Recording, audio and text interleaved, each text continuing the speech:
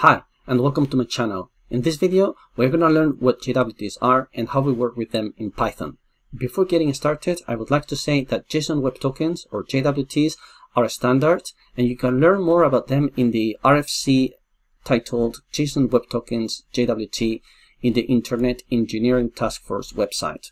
This document is already part of the standards track, it's already official, and anything you want to learn about JWTs, you can find it in this document. Now, what are JSON Web Tokens?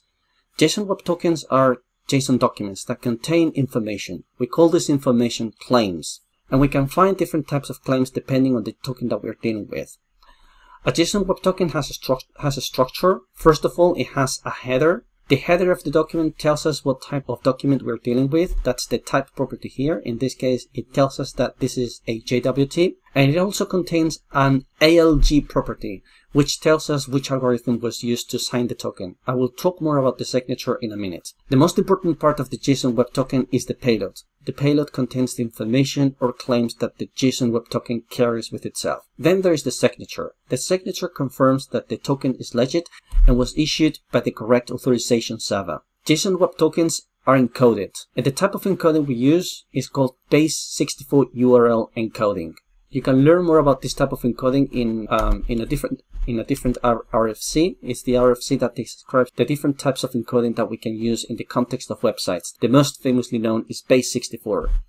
Base64 URL encoding is a type of base64 encoding that uses characters which are considered safe for HTTP communication.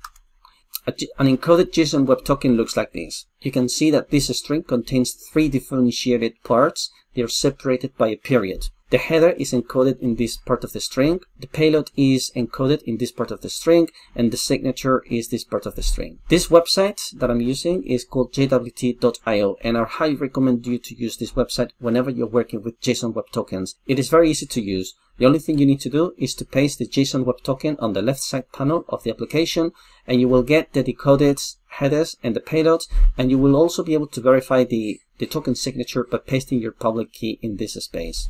Now, what types of claims we can find in a JSON Web Token, that depends on the type of token that we're dealing with. In the context of web APIs, we typically distinguish between 2 types of JSON Web Tokens, ID tokens and access tokens. ID tokens are tokens that identify a user.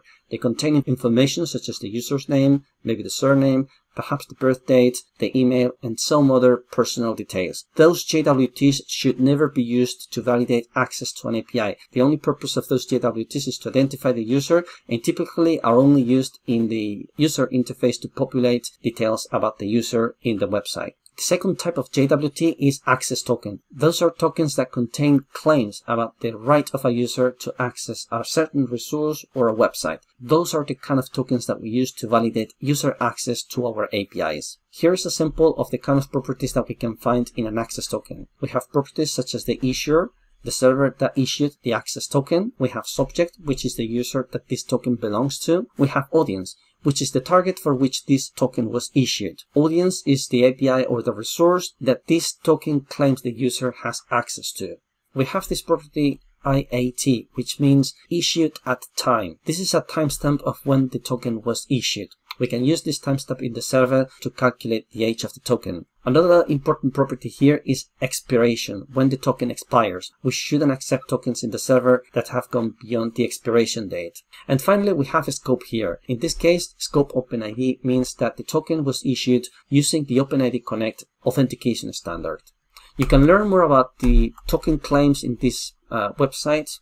It belongs to the Internet Assigned Numbers Authority, and it's a website fully dedicated to the claims that we can find in JSON Web Tokens.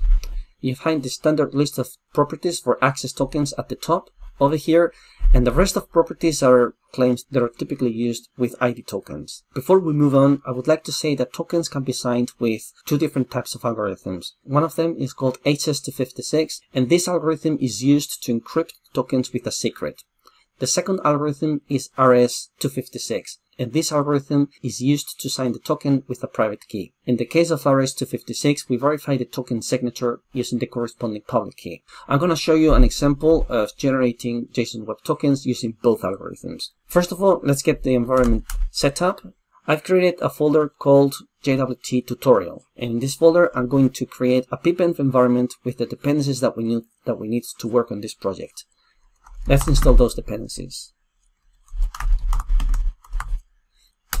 First of all, I'm going to create the virtual environment with the version of Python that I would like to use for this project. I'm going to use Python 3.9, but you can use any other version of Python that you want.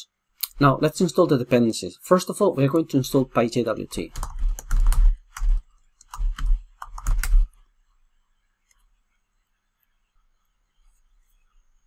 Now we're going to install cryptography.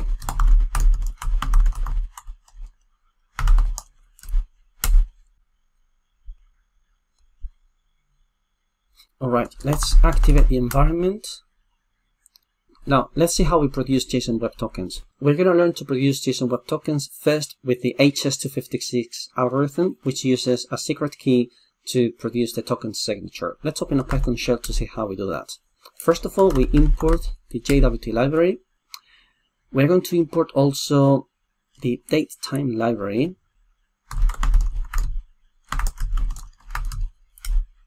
We're also going to import the time delta function because we're going to use it to, there was a typo there, we're going to use it to create the expiration dates. And let's define a payload now. I already have a payload already defined. Yes, I'm just going to paste it here.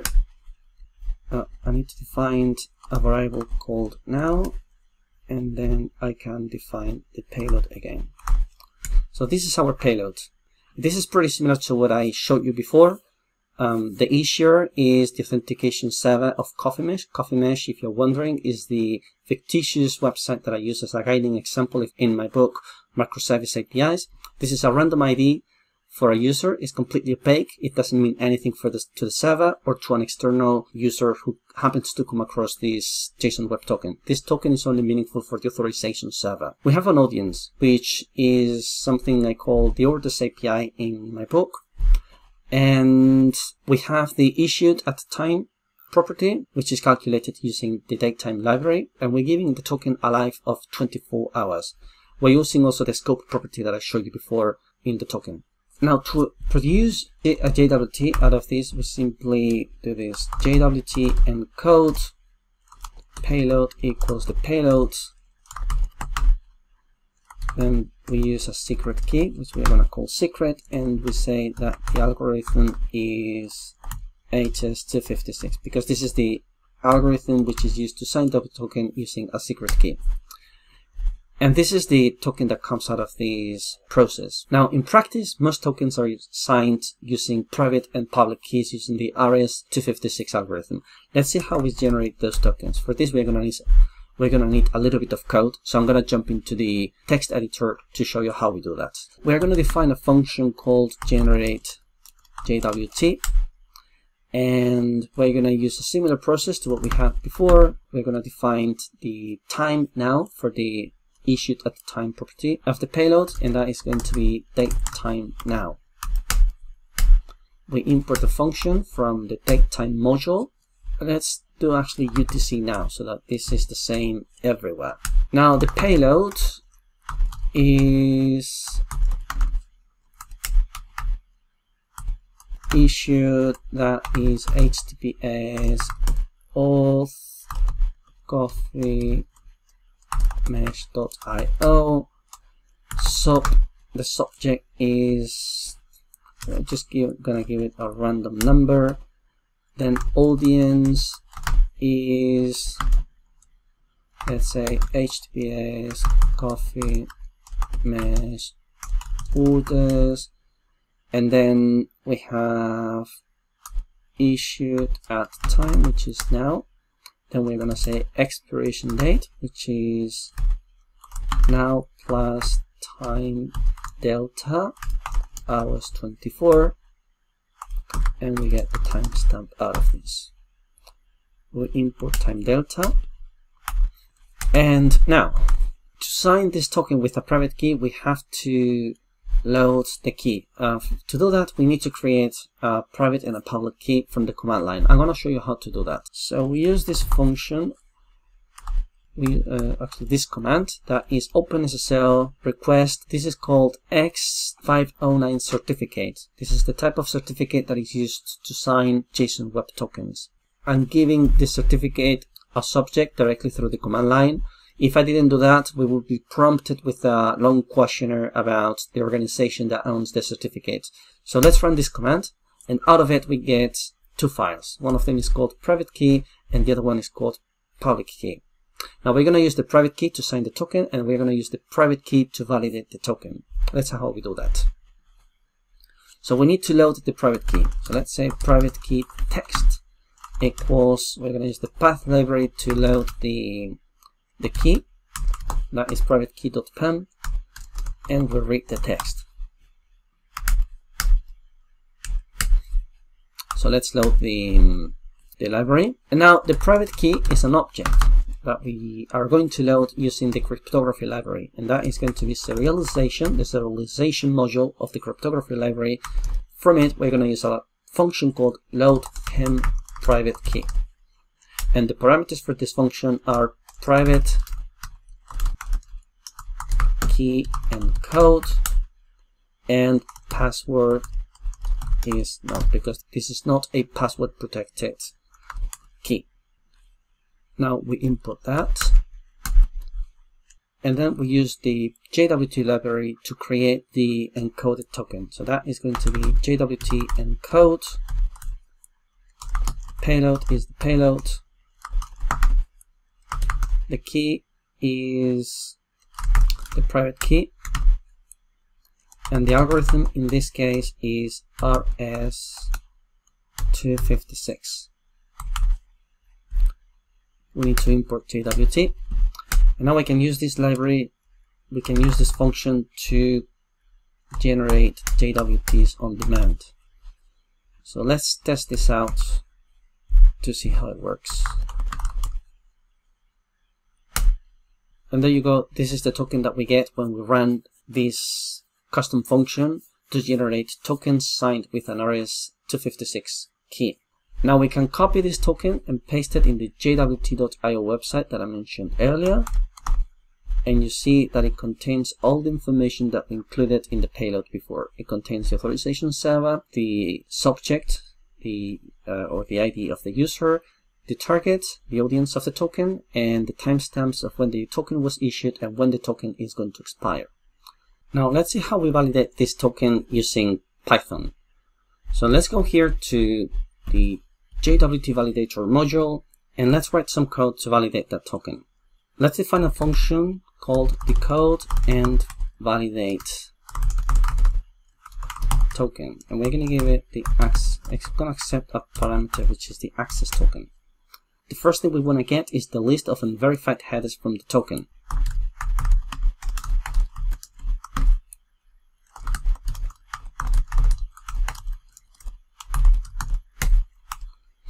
The reason why we want to get the unverified headers is because we're going to use some of its properties to perform the validation process. Let's import JWT. Now, let's load the certificate. X509 certificate equals, we're going to use cryptographies load PEM X509 certificate. We're going to load the certificates using the path library again, and that is going to be public key. We're going to verify the signature using the public key. Remember to encode this, and we're going to fetch the public key object returned by this function. We import the library, we import path as well, and now we're going to use this information to validate the token and also to decode its contents. So it's going to be like this: decode, JWT decode. The decode function of JWT performs the validation. That's going to be the access token, the key. It's going to be the certificate. The algorithms is going to be an array that comes directly from the unverified headers. So we don't want to have assumptions about the algorithm that was used to sign the token. We're going to let the token tell us which algorithm was used to produce it. And then we're going to set the expectations about the audience. The audience should be exactly the same as what we had here, which is this. There's a typo here. Okay, so now let's call this function.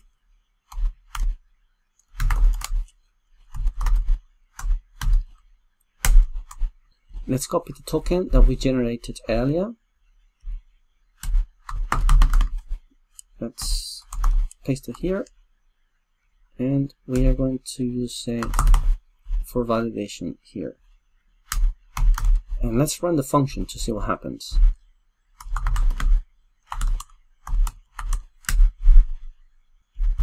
Oh, there is an error. So we forgot to actually read the text of the file. So that should be read text, and then we encode the text. And that's it. The token is valid, and therefore it's been decoded by JWT, and we get the token claims back after running the validation. Now, if we change something in the validation process, let's say we change the string of the audience, then we will get an error. The JWT tells us that the audience in the token is invalid. But if we did also something like, let's say the expiration was set in the past, we create a new token with that. We use this token in the validation file here. Let's actually fix the orders so that we don't get that error anymore. And if we run the file again, now the signature has expired.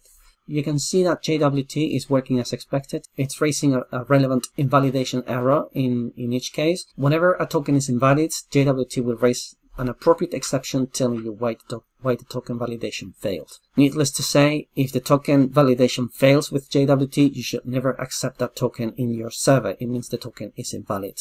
Alright, so this is everything I wanted to say about working with JWTs and Python. You have learned how to produce JWTs and how to validate them.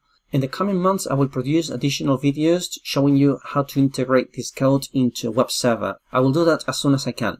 In the meantime, if you found this video interesting, you will probably be interested as well in my book, Microservice APIs.